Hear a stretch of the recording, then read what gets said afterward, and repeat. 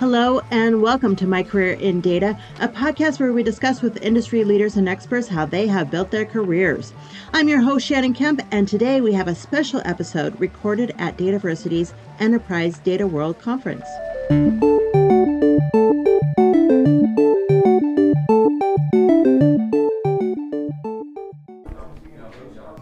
With a robust catalog of courses offered on demand and industry-leading live online sessions throughout the year, the DATAVERSITY Training Center is your launchpad for career success.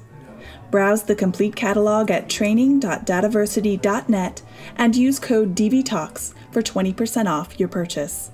Hello and welcome to a special edition of My Career in Data, a podcast where we discuss with industry leaders and experts how they have built their careers. I'm your host, Shannon Kemp, and today we are coming to you live from Enterprise Data World and the Women in Data Management and Governance Conference. A very special edition here so I'm very excited to have you here. And today we're joined by three amazing women in data management and governance, Gwen Thomas, Kelly O'Neill, and Akriti Agrawal. I have had the pleasure of interviewing all three women individually, and you can find their full interviews at dataversity.net/podcast. But let's start with a recap and introduction of who you are and what you're currently doing. So Gwen, you are the founder and a data strategist at the Data Governance Institute. So tell me about the Data Governance Institute. We are currently an online presence located at datagovernance.com. We have published the industry's first data governance framework. It's 20 years old now and has been adopted by programs all around the globe. There are online materials for a while. There were consulting services through them. I left to do other things. Now I'm back, so that's starting up again. So tell us, why did you start the Data Governance Institute? So picture this. The year is 2022. The world is shocked and aghast because it turns out it wasn't actually illegal for corporate executives to friggin' lie on their financial reports. Enron showed this. The world was not as expected.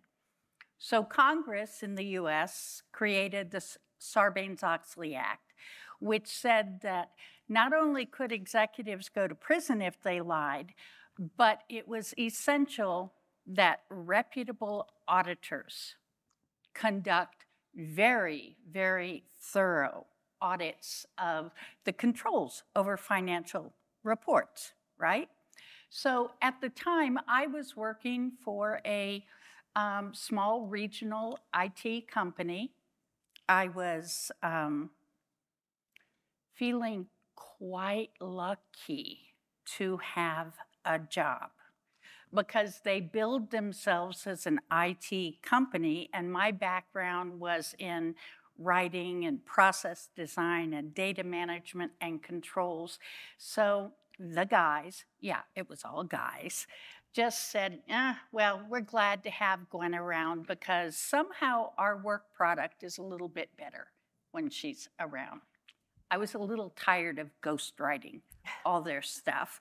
So when the big consulting companies said, the big auditing company said, we're going to have a big announcement about what the impact of Sarbanes-Oxley is on the industry, I said to my boss, me, send me. And he said, okay, well, sure.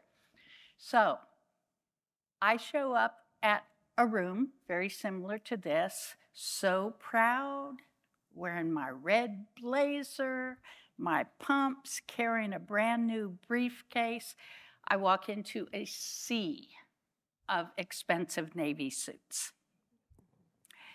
And those behind the podium went on to talk about it. And then someone from the audience said, so I know why this is called the the Auditor's Full Employment Act, but what's the impact on IT? And these global experts said, well, there really isn't any. So I said, what the heck? I raised my hand. They said, the woman. And I said, where do you think this well-controlled data comes from? And there was nervous laughter, and we all went home. And I prepared my trip report. But boy, when the big report came out next week, they had included IT. And I thought, all right, so maybe I have a little bit more expertise than I have been giving myself credit for. I told my boss, personal matter. I need to take 3 weeks off without pay, a leave of absence. He said, okay. He loved saving money. And I immediately created IP that was mine, that I had not created on the company dime.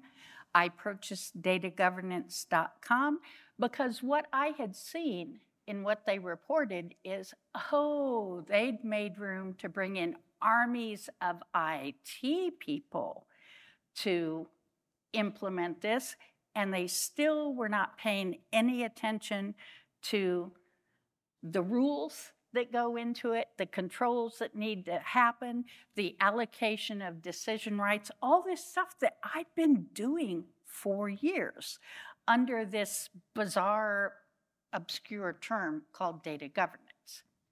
So I created this, I came back to work, I said, I'm back, Tony, and I have an idea. We should create an offering for Sarbanes-Oxley. I want to create IP for you, and I want to lead the program. And he said, yes, prove it to me. So I gave him a much lesser version of the IP that belonged to me.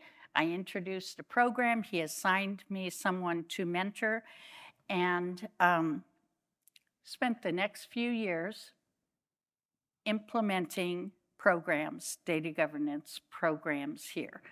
Meanwhile, I was very careful to brand myself as the expert, not the manager, because I knew myself. I knew I would be a terrible manager. So I spent a couple of years building up credentials, building up stories, marquee clients, all this good stuff. And then the day that Cobra Health Insurance would cover me under another plan, I went in and said, okay, I'm done here. And my boss said, but we have 7 projects lined up, and you're the most qualified, frankly, the only expert we have in this field. And I said, oh, really? Here's my rate. And spent years doing that. We actually hadn't published as much online at that point, but eventually got to it, and here we are. You did indeed, and the Data Governance Institute was born. So Gwen, thank you. That's awesome, right? Kelly, you are the founder and CEO of First San Francisco Partners. So tell me about First San Francisco Partners and what you do. Yes, absolutely. So First San Francisco Partners is a consulting company. It was formed in 2007 after DataGovernance.com, and I will tell you how important that was to the creation of the company. But So I'm the CEO. We formed the company about 16 years ago. We still work with clients to help them make their information actionable. That is what we do. And so we work with them through the entire data lifecycle. So from the point of data creation or purchase or acquisition or whatever you want to call it, all the way through to archival retention or deletion, to make sure that they understand what's needed in order to help improve and grow the business and address business goals and objectives. So we think of ourselves very business facing as opposed to technically facing. You know, I don't have a technical background either. I also studied literature and English and writing and things like that. And we do have really technical people on our staff, but it's all about ensuring that the work that's done from a data perspective supports and aligns with business goals and objectives, and making sure that that's measurable and the impact is understood. Because like Monique was saying, you need to be able to demonstrate the impact. So we help our clients do that. So Kelly, what made you want to found your own business? Well, like many entrepreneurs, frustration and not wanting to work for the people that I was working for. So, you know, it was one of those things where at that time, I didn't want to do the job that they wanted me to do. And so I looked around at the competitive companies to do essentially the job that they wanted me to do, but do it at another company, kind of. And it was when master data management was still relatively new. I was working for Cyperion, which was the master data management company that was acquired by Informatica. And there were very few consulting companies out there other than the Accentures, the PwCs, Capgeminis, you know, the Deloittes that could help us as a sales team, because I was on the sales side. Again, don't have a technical background. And there weren't boutique consulting companies that could actually help us with clients to help talk about, okay, yes, you have a data problem and you're in the IT organization, but what does that really mean? How is that impacting your business? And how can you articulate that data problem in something that they're going to understand? Because guess what? They own the budget. And so on kind of a whim, I was walking in Central Park with a friend, and he's like, you should do that. And I was like, huh, okay. I'm single. I have no dogs, no kids, no house, no like whatever. So sure, because I can completely fail. And why not? And so I did, and I just started thinking about, what do I need to do? Who do I need to call? How do I pull this together? I've never been a consultant before. Okay, so all of these things was very naive of me to think that it could work. And, you know, 17 years later, it still exists. So, you know, I will tell you that it is not a straight line. And anyone that wants to start their own consulting company, let me talk to you first. Yeah, it's not easy. Well, and Kelly, you know, you and I have had a lot of conversations over the years about elevating women in their careers. And when Tony said, you know, hey, Shannon, should we start a women's event? I said, yes, let's do it. And I couldn't imagine doing this without Kelly, just because of those conversations. So I'm so grateful for you to co-chair this event. So tell me what this means to you and why you said yes. Well, because you asked me, number one, and I was so excited, Shannon, that you did, because we are, we're a very female-focused company. And I've always been very passionate about uplifting women in the workforce. I unfortunately had a couple, luckily not several, but a couple female bosses that what they wanted to do was remove the female competition. And so they were not supportive of other women in the workforce. And, you know, I looked around and I was like, this is not right. Like, who does this? So I've always been very passionate about it, and so we do it through our company. We take on interns and we do all of that, but we're still, you know, we're a small company, so the scope is limited. And so when Shannon came to say, will you do this with me, it's the opportunity to do it on a much broader scale and to be able to really have an impact on a broader scale. So thank you, Shannon. Oh, thank you. I'm so grateful. And Akriti, okay, so you're the manager of data governance at a Fortune 100 company. So what does that mean, and what are your responsibilities? Yeah, so really we have a federated model, so how do we implement policies that are being created at our company and make sure everybody understands the importance of data governance, and that they're working with good quality data, right? That's what a lot of us are working on, and it's been really interesting to be a middle manager and work up and work down and work across and really get to know a lot of people across the enterprise and see how we can assist. I love it. Well, in addition to a full-time job, you have started not one, but two nonprofits. So tell us about those. Yeah, this should really be called an entrepreneurship panel. I don't know why it's not. But you know us women, we're always out there doing way more than we need to be doing. So my first nonprofit I started when I was 21 and learning to code. So I actually do have a technical background on the data side, but my first job required me to learn how to computer program. And so I started a nonprofit, actually inspired by Reshma's nonprofit, which is the TED Talk that was just referenced. So we used to be a chapter of Girls Who Code National and then became our own called Girls Code Lincoln out in Lincoln, Nebraska. And we grew from 7 girls to they teach about 100 every week now. And it's been a really cool journey to learn, kind of get a crash course in entrepreneurship because you're starting a nonprofit that you just don't want these girls to fail, right? So it's been really interesting. I led that for about 7 years outside of my full-time job. And then currently I'm in the process of starting a nonprofit that hopefully will get approved soon, that teaches other people how to start nonprofits. So we're doing some entrepreneurial support. I have a podcast that'll come out soon, and just helping other founders globally learn how to do it, right? Entrepreneurship is hard, and most entrepreneurs don't know how to do it, and that's even harder in the nonprofit space where people have most of the time experienced the issues that they're trying to solve. And so I'm hoping, it's called the Nonprofiting Org. I'm hoping that the Nonprofiting Org will help people with that. So I support about 70 founders globally right now, and most of them are under the age of 30. And so they're very young, they're working multiple jobs to support their nonprofit goals. And so it's a really, really cool community to be a part of, and I'm really glad I get to contribute to it. Oh, that's amazing. And you mentioned that most of the nonprofiters are younger, and I would be remiss if I didn't mention that Agrati has been nominated not once but twice for Forbes 30 Under 30 for her work. Yeah. Congratulations. Amazing. All 3 of you are amazing. So now when I was recording the original podcast with these women, we had some side conversations which were not recorded.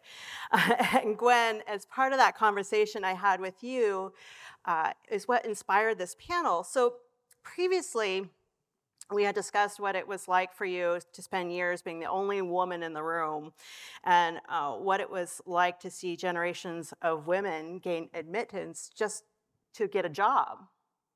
So tell us about that. So yes, working where I was almost always the only female on these IT project teams. Now, I had come from banking, plenty of women there. I had come from publishing, plenty of women there. But suddenly I was in the bros club. And as I said before, my first couple years there, I was supporting the stars of the projects. I was lucky enough to have a boss, a man, who would bring me into his office and mentor me. Now, back then, I did not realize I was autistic. I just knew I could never read a room. He would help me with that, but he would also praise me, give me the praise that I needed. You are clearly the best writer in the whole company. You are clearly the best quality person. You write processes, so please, please don't deny us your talents. And I fell for that for a long time while I got my confidence and started feeling capable. Eventually, I really embraced I am the secret ingredient that is valued by maybe 1 or 2 people. My pay is way, way, way low, but it is more than I was making at the bank or the publishing company, so let's just feel lucky to be here. Eventually, I brought my values to it. I said, I am no longer going to attempt to be a bro, and I am darn sure not going to be that female shark who pushes everyone else out. So anytime someone else came in, I tried to be supportive, keeping in mind, I'm sorry, I was just trying to make a living.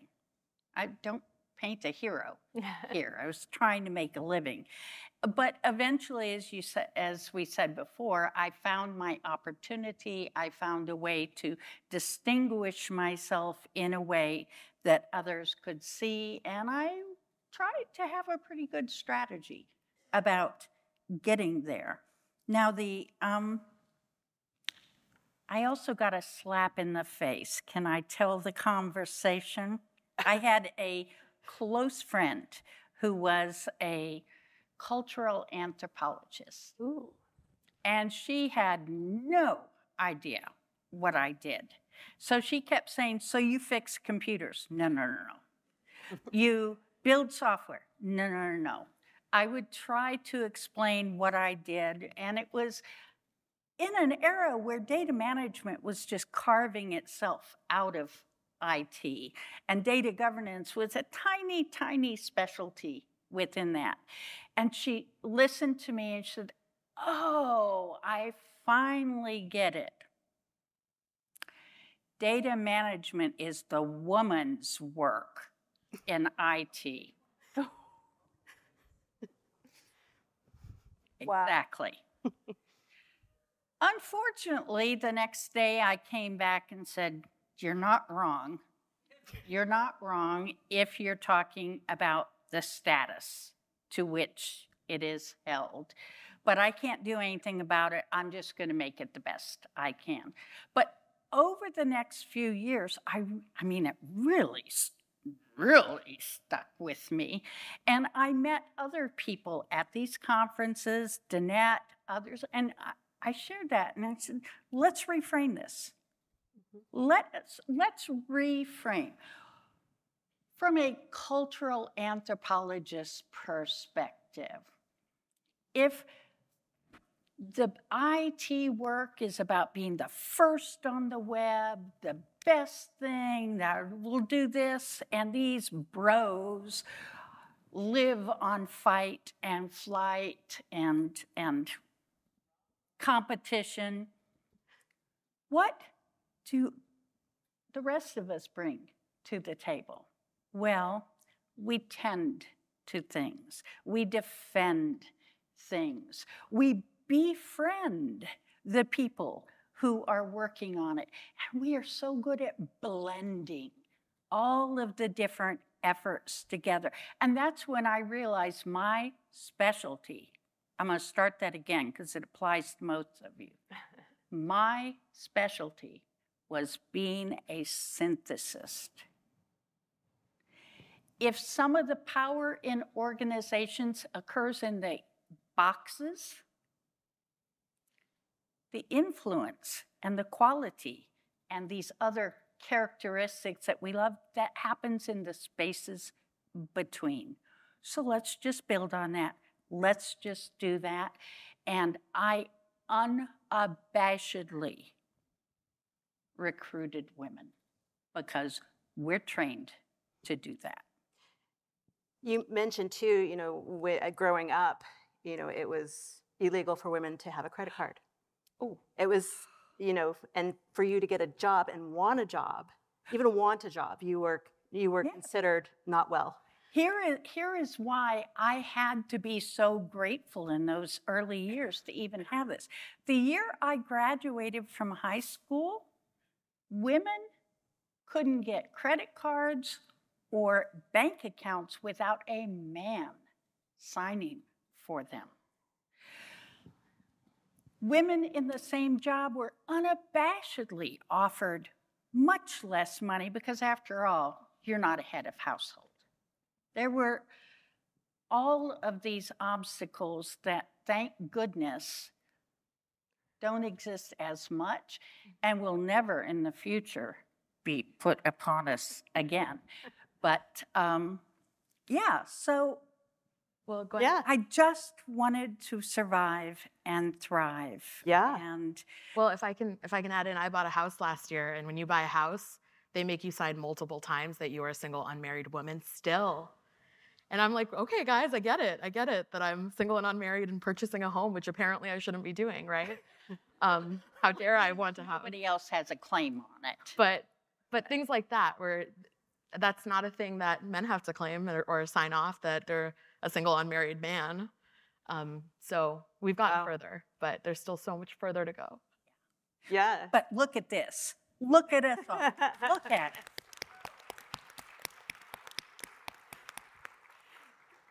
Now, Kelly, you and I have talked about Gen Zers and and how we are learning so much from even the younger generations.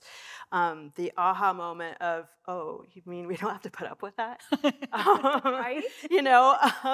So can you explain a bit about that, and how important is it that we learn and listen from all generations and work together? Yeah, well, I mean, I was just thinking I could never have started for San Francisco if I didn't have a credit card and all of that stuff. So, I mean, it's already, like, the differences are already I'm huge. sorry, I forgot to mention I had a husband. Oh. Well, anyway, never mind. I was going to say, luckily I didn't. But anyway, so I think that there's, and maybe it's just me, but sometimes there's this sense that your experience is everybody else has had this experience too. Sorry. And what I learn when I'm talking to younger women, it's like, oh, it's not like that anymore. And so these things around toleration or tolerating behavior, and I could tell you some horrifying stories. Tolerating behavior is not what it used to be. I will tell you that. And I have never been shy. I have never been someone to not speak up. But there was a point in which, like, you just kind of let it happen, or existed and became the water and figured out, how do I just put that to the side and go around it? And now some of those behaviors, I have a 14-year-old daughter. We have, I think our youngest employee, our youngest employee happens to be female. No, our youngest employee is male. But our youngest female employees, maybe 22. And some of these things around just tolerating behavior that would be considered inappropriate, it just never crosses their mind. And I'm like, oh my gosh, in which I'm afraid to tell the stories that I tolerated this like crazy stuff. I'm like, I'm mortified that I did that. But it just doesn't even come up. And I'm like, thank goodness. Like, you've really, like, it's become an expectation that it doesn't matter, really what your gender is. You're going to behave in a certain way. Now, I'm not saying that we don't need to have these forums because, of equal pay for equal work, and like there's still a whole lot of work to do, but that perspective of, you just have to tolerate it because you're female is hopefully not what it used to be. Anyway, awkward. I'd probably. Yeah, I agree. I mean, I think I tolerate a lot less than you guys have, and I know that based on the conversations I've had with many women in this room. And it's interesting kind of being on the other side of it, right? Because I'm often branded as like feisty and a fighter, and because I don't tolerate bad behavior. But where have we gotten tolerating it? Those adjectives are very different than they used to be. The ones that would have been applied. Well, I mean, that's right. I love it.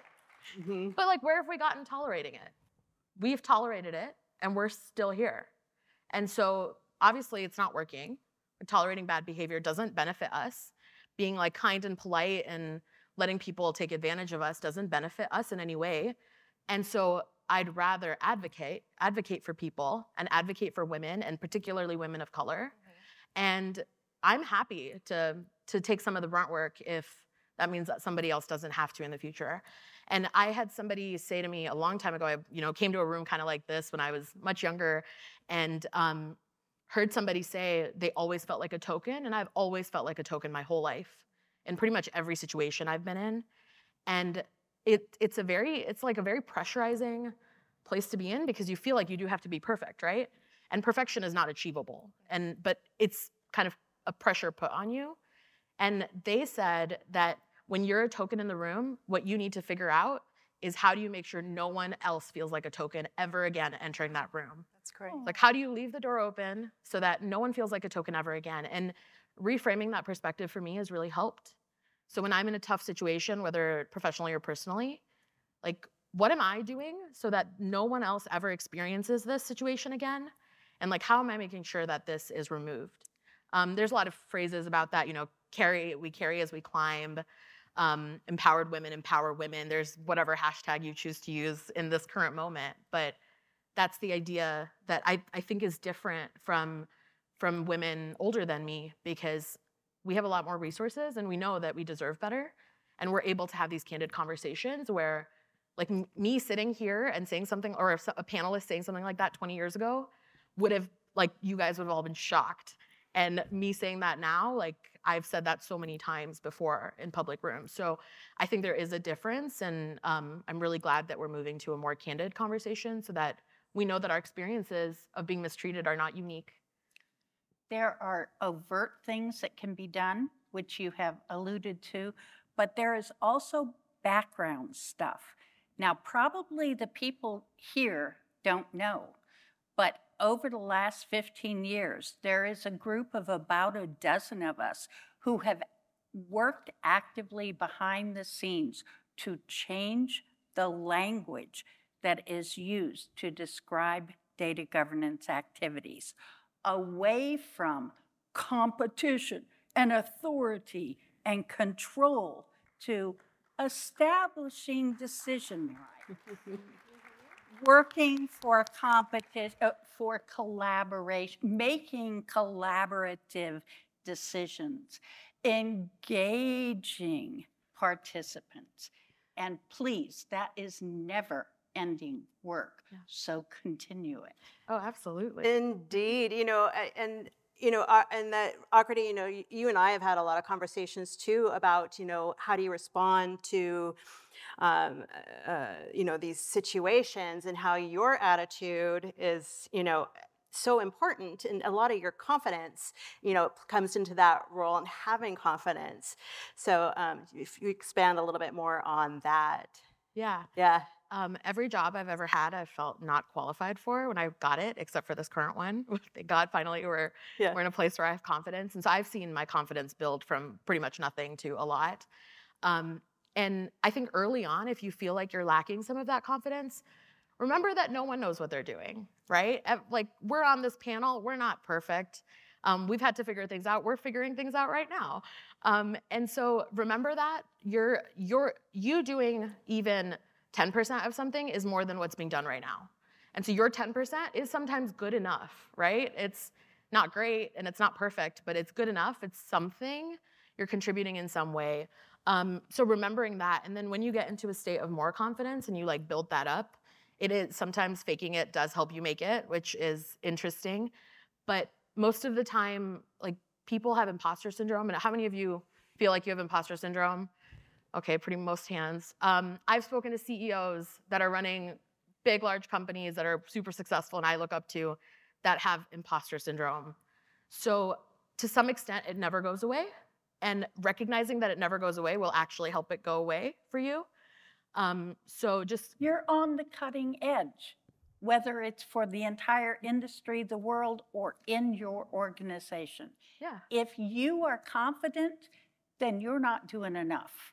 Yeah, there's a lot of growth that comes from fear. And when you're experiencing change, like, you're gonna experience fear. Most people experience change, even workplace change, experience it the same way they would experience grief, which is interesting. So if you're experiencing some of those like negative feelings about what you're doing, that's a good thing. You shouldn't be the smartest person in the room you're in. So yeah, really reframing how I think about myself has helped with how I present to the world, but then also surrounding myself with people that I know are good advocates of me and other people really helps. So when I'm feeling down, like a conversation with Danette will tell me, like, Akriti, you're being stupid. Not in those words, but basically, right? So surrounding yourself with friends, whether in your industry, outside of your industry, that understand that you are better than you think you are, is really helpful and really does help you build up that confidence. So it's a mindset thing, guys. Like, we can overcome that. If you're on TikTok, there's a big sound right now that's going around that says, it's obviously not that hard because boys do it. And that, it can't be that hard if boys do it, right? And they're confident, and so we can be confident too.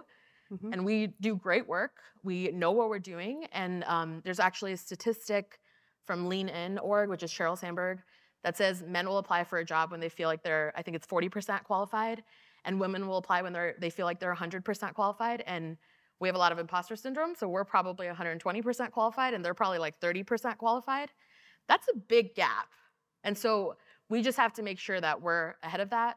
If you see a job that you don't feel like you're qualified for, too bad, it's not your job to decide that. They have an HR department, that's literally what they get paid for. So give them some work to do, right? Apply for the job, put in the application, try the thing. It might not work, and that's okay, we'll learn from it, but it might work. And so what's the harm in trying? And so yeah, that's what's really reframed my confidence. And for some of you that have known me a long time, you've probably seen it grow, and that's been really cool to watch and to be a part of. So I would encourage you all to reframe it. And if you need help with that, I will be your pep talk. So give me a call, and I'm happy to do that. Awesome. So I'm going to open this up to the whole panel here. So what advice would you give to women looking to get into a career in data management and data governance? So Kelly, let's start with you. Sure, yeah.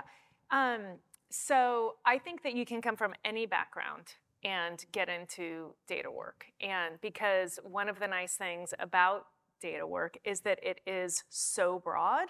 And so what I would say is don't worry about, am I trained? Is my education appropriate? But learn enough to be able to map your strengths to the requirements of some of the roles within the data world. And if you need help mapping them, I will volunteer to help you, because there's so much work to be done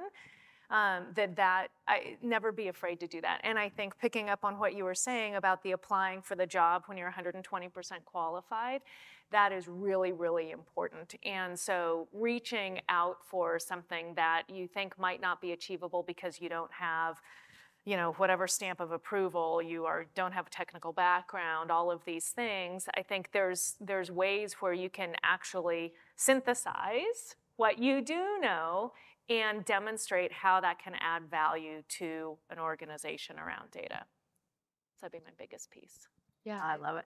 Okay, yeah, go ahead. Just piggybacking off that, transferable skills are really important. So even if you don't have skills in this particular field, you have skills.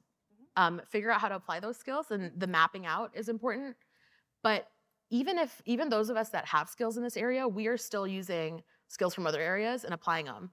One of my most useful skills in my data governance job is my nonprofit expertise, which is a very odd connection for most people. But nonprofits do change management on a daily basis. That's my whole job as a nonprofit founder, right?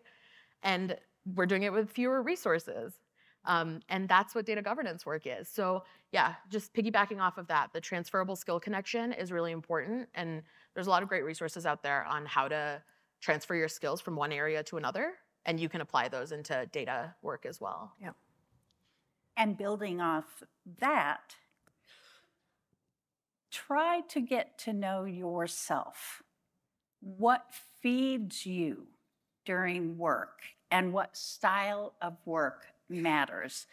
Like, I have to work for an organization I believe in.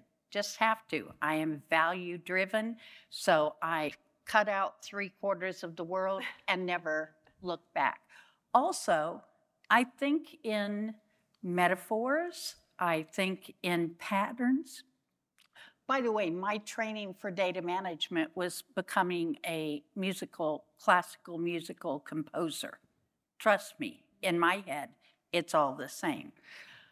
But for me, I'm literally in any situation, we'll take this idea and this one and that pattern and this one and pull it all together and ta-da! Or pull it all together and where was I? But I have always tried to partner with someone who had complementary skills. Danette and I do so much brainstorming together because she is strong in taking a path down a logical conclusion and applying this, and she is indefatigable.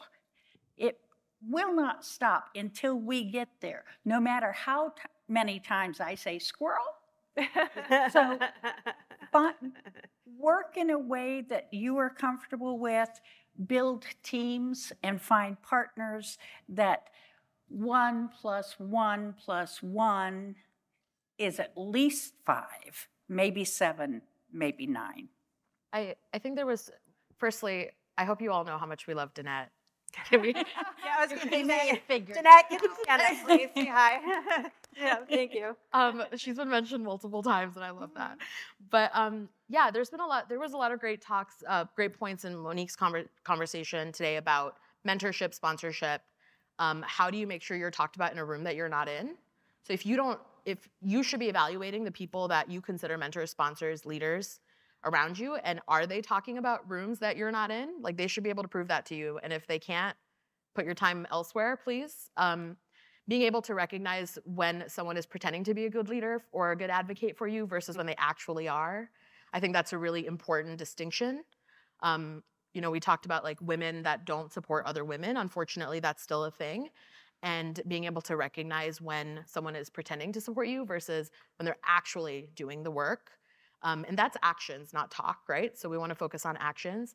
But then for yourself, your personal brand is really important, but being able to communicate to people in the room what you need is something that women are notoriously bad at. We are so good at helping, but we're not good at asking for help. And so learning how to ask for help, you're good at advocating for others. How do you advocate for yourself? So if that means you have to like switch your mindset into like, oh, I'm advocating for myself because I want to support my family or because I want to advocate for these other people, and having a higher paying job allows me to do these other things that are better for the community. Do that, make that connection if you need it. And then the other thing I will say is, you know, we are really often thought about as a women's job. And the reason for that is because we are helpful people, right? Data governance and data management they're helpful roles. How can you make this a little more tactical and change that conversation in the rooms that you're in? If that means you need to go get something like a CDMP certification so that you can show that, yeah, this is a helpful field, but I have expertise in it. If that means you need to go to some trainings, you're here. I hope all of you will make a LinkedIn post after this about what you learned during the conversation. Make 12 of them. Like, they're free. Make as many as you want. LinkedIn's algorithm's weird, and people see things at different stages. So I get told all the time that I post too much. I post less than once a month, which I think is interesting. So you should be using those platforms to advocate for yourself and to put your name out there, and also sharing expertise, right? How do you take this back to the teams that you're on, to communities that you're in, for people that weren't able to be here, and how do you kind of give them these tidbits and mentor them as well? You don't have to be an expert to be a mentor. You just have to care. So those are some things that have really helped me in my career, and I hope that all of you are thinking about, even if you're not an expert in this area, how you can give back and kind of get more women and more people from diverse nature into this field, because that's what's going to grow it. And any scenario you're in, know who you need to impress. And know, are they impressed by metrics? If so, grab those metrics. By credentials, by stories. I once got a data governance gig for a top 5 bank in the US that was having trouble with their mortgages. Can we guess when that was?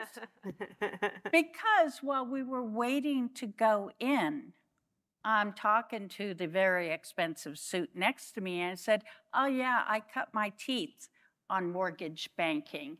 As a matter of fact, for a while, my nickname was Tildy, Truth in Lending Disclosure. Oh my goodness.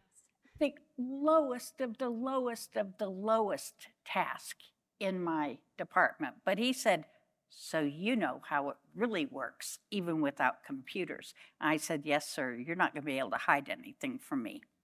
The job was mine. Know what impresses people. Absolutely. Oh my gosh. So I do want to thank you all so much for being on this panel. I'm going to open it up for questions. Does anybody have any questions? Yes, we've got one over here. We've got some mics going around the floor here.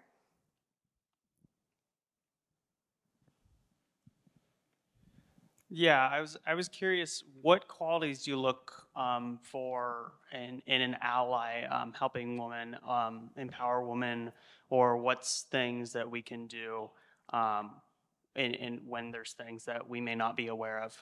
Um, Yeah, asking that question is the first thing I look for. Good job there. Being able to show that you care, and then being able to step in and step up when you're needed. So something that really often happens in rooms is like we're in a meeting and a woman is cut off. Like, what are you doing to bring her back into the conversation? Or women's ideas are very often taken by a man in the room or somebody with more power in the room. And so it could be another woman, right? Taken with somebody with more power. How do you like give them credit again? So that's a big one for me. And then I also look for like, are you talking about me in rooms of opportunities? Like that's my biggest gauge for just life in general. Whether you're a male, female, really anybody in any situation, for you to be a strong ally. And that's true for not just supporting women, but like supporting really any community and allyship, like being knowledgeable, being able to step in, being able to use your voice for advocacy, because we all have certain powers, right? Like I have certain privileges that I can use, and I'm able to. So, yep. What would you guys add? Yeah, I mean, I would absolutely say all of that for sure. And I think truly knowing why you want to help that person. And yes, we're here to uplift women, but it's important that you really want to do that, and it's not charity. So I'm just going to say it. Because it needs to take action, like Akriti was saying. And it is something that I think you need to be very thoughtful and consider what is it that is unique to you that enables you to help this other person who is also unique. And are you able to have hard conversations, right? Because sometimes that's necessary. Are you able to provide direct feedback in a way that they can hear it? So those are just some of the things that I would say is just, make sure that you're really, you're in it for good reasons, and that you're really willing to take the time and take the steps. Great question. Danette.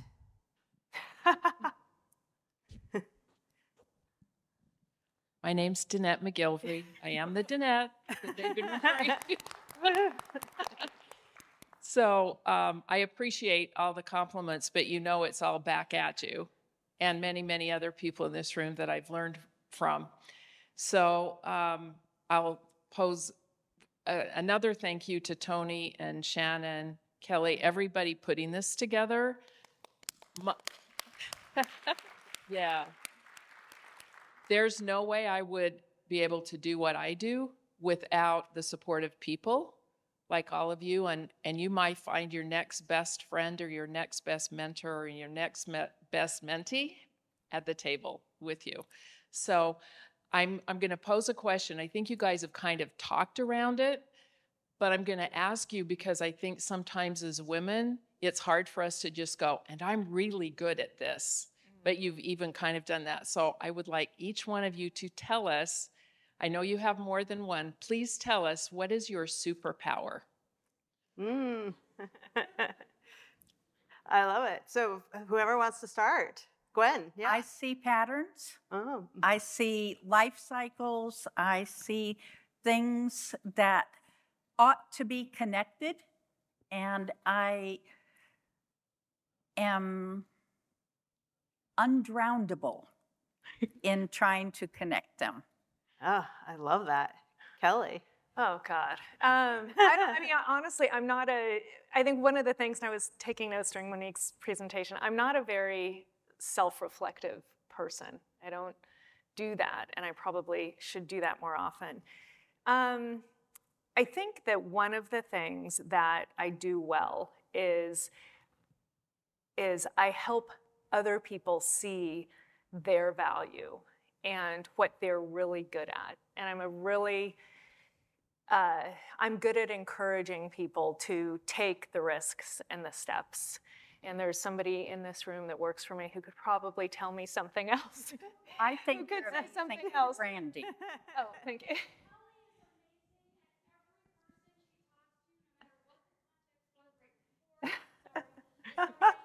That was impressive. Okay, I'm the person who works for Kelly. Yay, me, I'm so lucky. So Kelly has an amazing superpower. No matter what has happened 10 minutes before any given meeting or anything, it could be cruddy, it could be amazing. Every meeting, she is completely in that conversation with those people for whatever they need. It could be super tactical. It could be talking about your cats, which is often me, right? I love cats. And she's right there and knows my cats' names. Like Kelly, that is Kelly's superpower, is really every person that she talks to feels seen. Oh, I love it. Thank you, Gretchen. I should have just deferred to you. I was really impressed by Gretchen's very loud speaking voice. But also, like, we should be doing that for all of our friends, right? You should be telling all the women around you what their superpower is if they can't say it themselves. So thank you, Gretchen, for doing that. I'm a really good includer, and so I am really good at bringing people in. And I'm a very positive person, so that helps, putting a positive spin, not like toxic positivity, but a good, healthy amount. I'm realistic too. And then being able to really talk to anybody about anything. I feel like I have a very wide range of topics that I'm interested in, and that allows me to make relationships quickly, which has been, really cool for me my whole life. And I've used that for a long time. But if you're like Kelly and bad at coming up with words, I would recommend something like the Strengths Finder. Gallup has something called the Strengths Finder. Myers-Briggs is okay. It's not really great at giving you words that you can talk about. My top 5 strengths are includer, developer, positivity, communicator, and learner, which are all words I can use in a regular conversation, which I really like. So there's a lot of personality tests out there that you can use to help you kind of give you those words if you don't have them already. But what's your superpower? My superpower? What's your superpower? Including things. Not sleeping? I don't know. Volunteering for things? I would agree that. I think my superpower Getting is stuff done. I'm actually not perfect at that. Oh. Well, I'm really good at starting things, not the best at finishing things, but I'm good at handing them off when I know that I can't make any more progress. I think my superpower is caring.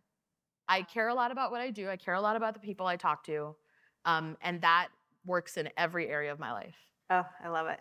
Well, thank you all so much. I'm afraid that is all the time that we have for everybody here. Oh my gosh, you guys are amazing. Thank you for listening to DATAVERSITY Talks, a podcast brought to you by DATAVERSITY. Subscribe to our newsletter for podcast updates and information about our free educational webinars at dataversity.net/subscribe.